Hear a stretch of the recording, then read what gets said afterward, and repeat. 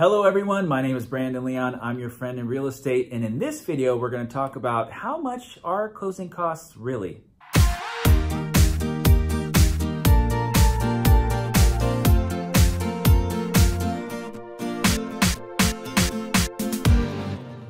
Hello, it's Brandon and Keith, and in this video we're going to talk about how much are closing costs really? So a good rough rule of thumb from a closing cost standpoint is about 2% of the purchase price.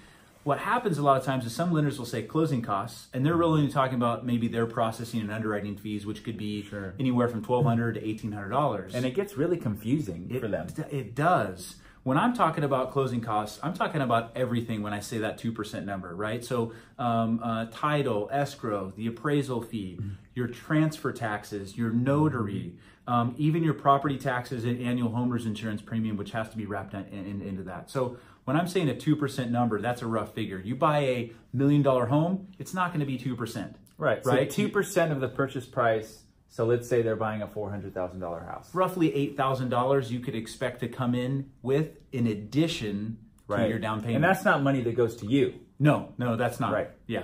So he's talking about everything. He's talking about everything incorporated in that close. Now, who pays for that?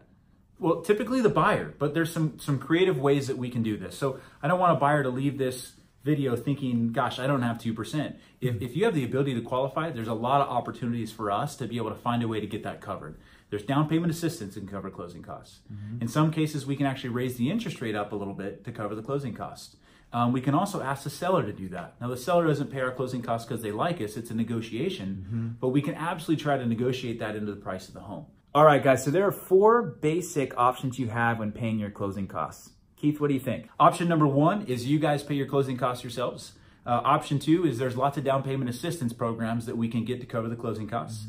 Option 3 is we ask the seller to pay the closing costs. The seller doesn't necessarily pay the closing costs because they like us. We have to negotiate that in the price of the house, but we're absolutely having buyers or sellers do that right now. And then option 4 is we can actually take a slight increase in the interest rate to get a credit to cover the closing costs. Sure.